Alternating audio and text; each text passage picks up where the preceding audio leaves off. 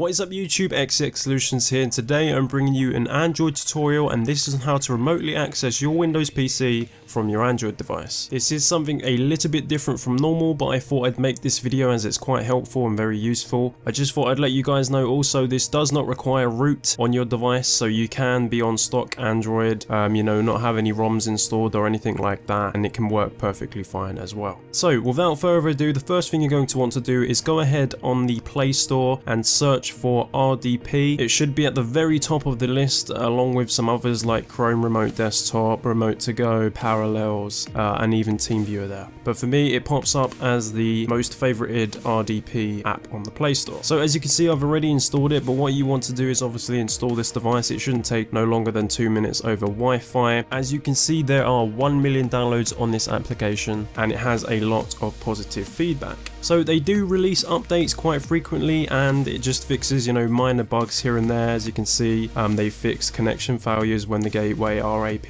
did not specify IP addresses, whatever the hell that means. But yeah, you get the idea. The last update was June 13th, so yeah, it was 1 month ago. So I do recommend this app indeed. So once you've installed this app, you can go ahead and open it, but we won't be able to use it straight away as there is a few things that we're going to need on the computer side of things. So over on the PC, there is a few things that we need to do. It's not that hard, and you need to do this as it will not work and it requires port forwarding. So I'm going to show you exactly how to do that. So the first thing you're going to want to do is open up a command prompt. I'm just going to run mine as administrator and type in ipconfig. Once done that, you want to find your wired or wireless adapter, and you'll find your default gateway address. This can vary. Mine ends in 0.1 as you can see, so it's 192.168.0.1, but you can have this as 10.0.0.1 or something along those lines. So just look for your default gateway address like so. Once you know what your default gateway address is, open up your web browser of your choice and type it in your URL bar. Now I am using a router called the SuperHub 2, and it may look very different to the one that you're using unless you're with Virgin Media and you're using the exact same router as I am. But it should be in the advanced settings, and you want to look for something called port forwarding or port forwarding and triggering or something like that. It shouldn't be too hard to find as it's quite easy, and every router has this option. So once we're in here, it's pretty simple. You just give it a name, so I'm going to call it RDP, and the port number that we're going to be port forwarding is 3389 for the start port and 3389 for the end port. Now for the IP address, you can go back into the command prompt window and find your local IPv4 address. So mine ends in 0.9, so 192.168.0.9. now this can vary again, so every device connected to your network will have a different local IP address. So my laptop will be 10, my main PC will be 9, my Android device might be 3. Every device has a different local IP address. So as you can see here, mine is 9, so I'm going to put 9 and add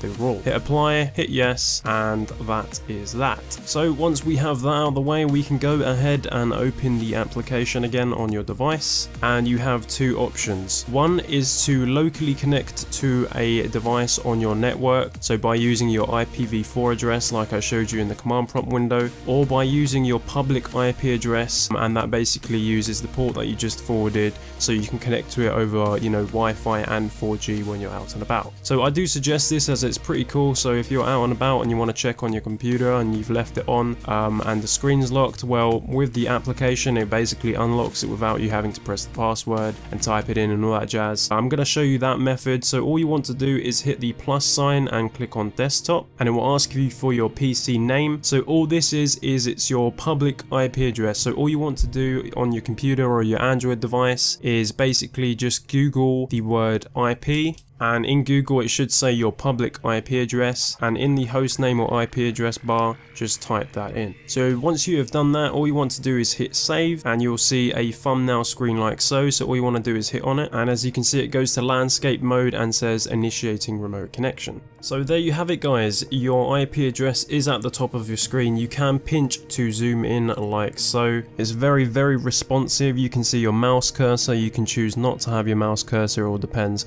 on your settings. settings. If you hit the keyboard button, you have the Windows key, Shift, Control, Alt, and some other options there as well. So this is very, very handy. I am using this on my laptop currently, so as you can see, if I double click the mouse screen, that double clicks there, and it's very, very useful if you just want to monitor stuff on your PC when you're out and about as well. And as you can see, I'm hovering over stuff, and there is, you know, milliseconds of delay, but it's not a major issue. Obviously this is connecting over Wi-Fi or 4G. So I thought this was quite useful, guys, and not a lot of people know how to do this. You can use TeamViewer, but this is just another option on how to do this. So I hope you've enjoyed this tutorial. I hope I've helped you guys out. Be sure to comment below if you do need any questions, or message me on Skype and I'll try and get back to you as soon as possible. Comment, rate, subscribe and all that good stuff, and I'll see you guys next time. Peace.